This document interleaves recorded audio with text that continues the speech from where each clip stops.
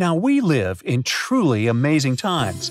The modern civilization we're part of is the most advanced to ever have existed on this planet.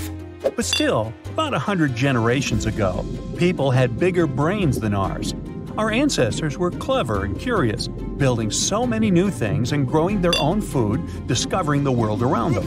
Thousands of years ago, they reached a very important milestone in their history. They built the first complex civilizations we now know about. Agriculture started developing sometime between 10,000 and 5,000 years ago, even though some evidence says people may have started cultivating plants even 23,000 years ago. Civilizations that had machinery and architecture followed very soon. Writing appeared around that time too. And through time, you'd expect that bigger challenges of civilization would encourage our brain to get bigger too. But instead, it started to shrink. We've lost a volume that would be equivalent to 4 ping pong balls. And some research says that this brain shrinkage started about 3,000 years ago, which is more recent than science used to think. Could it be the rise of technology? That doesn't make sense, since technology has helped us become smarter. But also, does being smarter necessarily mean having a bigger brain? It seems human bodies were bigger before as well, but they haven't got small enough for us to blame them for the brain shrinking. So scientists decided to seek inspiration for this dilemma from the tiniest creatures on Earth, ants. I mean, their brain is really small, about a third the size of a grain of salt. It only has 250,000 neurons, while our brain contains about 86 million. But still, some ant societies are quite similar to ours. There are ants that are into agriculture, and they grow fungus inside their nests. They go around and gather leaves together with the rest of the plant materials. Then they use all of that on their farms before they harvest their fungus to eat. Scientists compared the brain sizes of different ant species and discovered that sometimes those with big societies have larger brains. But here's where the twist happens. When these clever ants become really good at farming fungus, their brains started to shrink. In more complex social systems, each ant gets its own tasks, and its brain doesn't have to worry about anything around them. Maybe, just maybe, the same happened with humans. In the past, the hunter-gatherer lifestyle required many skills, such as foraging, hunting, and making tools. But in our modern society, we specialize in one area and rely on others for many other things in our lives. Also, we once reached the point in our history when our communities became bigger and we shared and stored information outside of our own brains, using writing and books. We're still very different from ants, so we can't say for sure that we have exactly the same scenario as them. There are lots of theories about brain shrinking, and not every one of them makes sense. Take domestication as an example. Many different animals that have been domesticated, like dogs, have smaller brains than their ancestors that grew in the wilderness. But human self-domestication, as far as research says, started hundreds of thousands of years ago, which is way before our brains started shrinking. Some mention farming that brought many changes to our diet, which is why it became harder to sustain bigger brains. And don't worry, smaller brains don't mean people are now less smart. A big study with lots of people taking part in it showed that brain size and intelligence don't have a strong connection. Some people with smaller brains did really well in IQ tests, and some with bigger brains didn't do well. That's good to know because people used to try to put others in categories of different intelligence levels, considering how big their heads were or which shape they had. So, the fact that our brains have gotten smaller is not the main issue here. Their structure has also changed through time, which is way more important. And think about our brains in the future.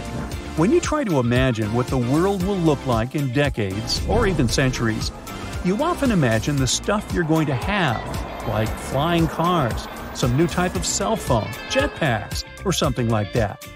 You might even imagine that we'll finally meet some new friends from other planets. But we forget that as humans, we'll be different too.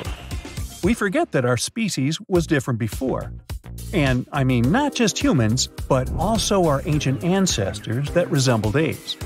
For example, at some point, they started walking upright, which allowed their hands to be free for different activities, such as making tools, catching food, and generally interacting with objects. It also saved energy. And now, compared to those ancient ancestors, we have a much bigger neocortex. This part of the brain is what sets us apart from other species, because, thanks to the neocortex, we can make decisions and form the perspective of this world. Scientists believe our brains have already come pretty close to their maximum capacity when it comes to processing information. If our brains grew bigger, other organs, such as our heart, would grow as well, which could make things in our body kind of complicated. Becoming more intelligent is a tough process too. To handle more information, the connections in our brain would need to become wider, and that would require more support like insulation and blood flow. This way our brains could get bigger, but would probably become slower because messages would need more time to travel through our bodies to the central station. Humanity is a very interesting result of evolution that's probably been happening for about 4 billion years. We started as simple molecules in ancient seas and eventually ended up as Homo sapiens. Ta-da! Evolution happens when organisms make mistakes while copying their genes. And the trick is, sometimes these mistakes make them better suited to their environments. But this process doesn't stop with us, it keeps going, and we might be evolving faster than ever. And when you look back at the past, you can make a good guess about our future. We'll become taller, have slightly lighter bodies, and we'll live longer. It was more important to be aggressive in the past to survive, but now we don't need it that much anymore. We'd be like golden retrievers, but less cool and interesting than them. But what will happen to our brains? In the past, evolution was mostly based on the survival of the strongest ones who could adapt to survive. But now, with modern civilization and technology, many of those threats from the past that could destroy some of us are under control.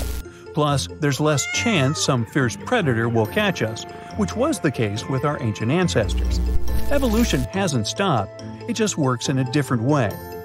In the future, humans might use genetic engineering to improve the brain or even create some sort of alliance with computers. Some predict that computers could surpass the abilities of our brain pretty soon, by 2030, which means we might integrate computer technology with our minds to become smarter and more capable. This would make us a whole new species, called Homo cyberneticus, with certain changes in the form of silicon pieces such as computer chips. After that, we could go into a whole new age of human evolution by becoming Homo hybridus, which will have an entire computer-based brain and a human body. Again, this could possibly lead to the appearance of a whole new species after that, one we'd call Homo machinus, where individuals would be made entirely of silicon, almost like robots. They would have certain advantages compared to us. For instance, they would be immortal and would be able to back up their brains. As our reliance on computers grows, some human qualities, like creativity, could be lost in the translation. So, while our brains might change, we'll have to consider one very important thing. How human will we be able to stay in the future?